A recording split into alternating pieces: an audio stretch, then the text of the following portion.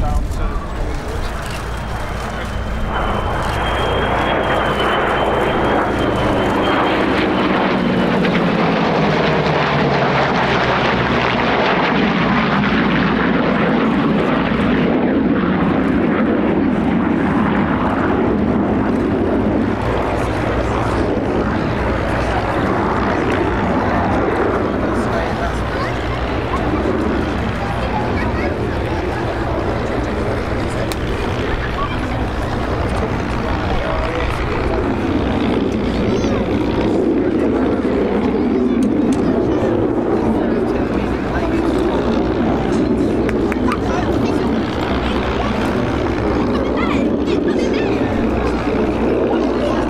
James has just said to me here in the commentary box that that F-35 must be flying so slowly to fly alongside these vintage aircraft, but it is, but of course it's all flown by computers. The computers that control that F-35 are incredibly powerful. In fact, the aircraft physically couldn't fly without its computers. So this is the A model of the F-35. The three models we have: the F-35A with the US Air Force, the F-35B, which is flown by the Royal Air Force and the Royal Navy based at RF Mara, but this is the A model, which comes from the 495th Fighter Squadron, the Valkyries at Lakenheath.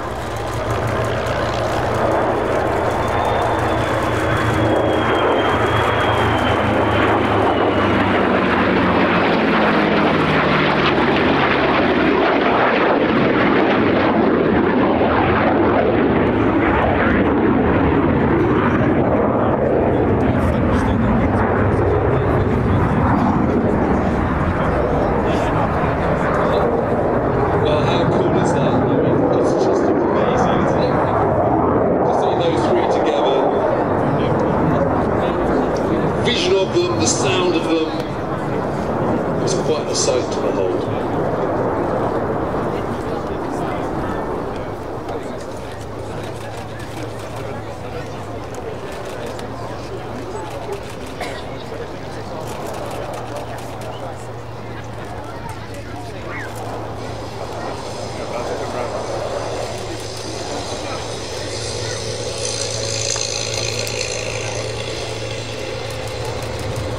A big wave to John Dodd as he taxis past in his own P-51 there, but coming in again from your right hand side, here comes our lovely formation, led by Cam in that P-47.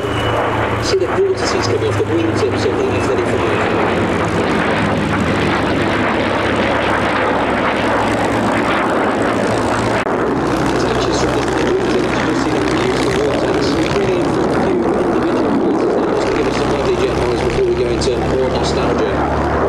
I was rather hoping he was going to, I must say.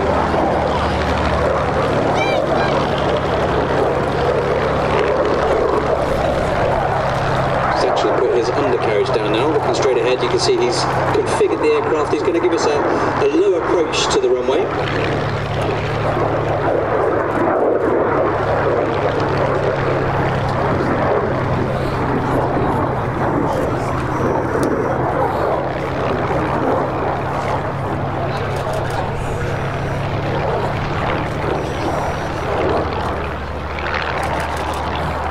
The A model of the F-35, which is the conventional takeoff and landing. The F-35B is the vertical landing short takeoff version, which is what the UK military operates.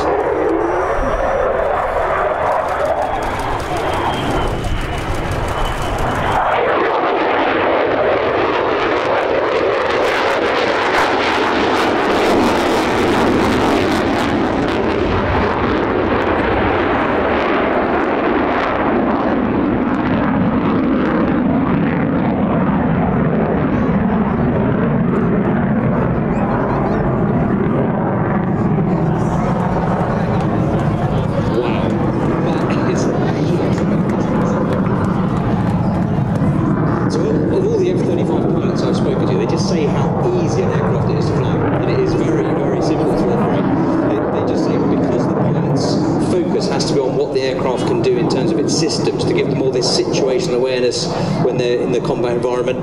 So actually a very, very easy aeroplane to fly. And for those who have seen the F-35B model, when it does its hovering and vertical landing, from what I'm told by the pilots that fly it, they just press a button and it takes it into hover mode, and then they just fly it almost like a computer game to get it back on the what would actually be the deck of an aircraft carrier in that sense.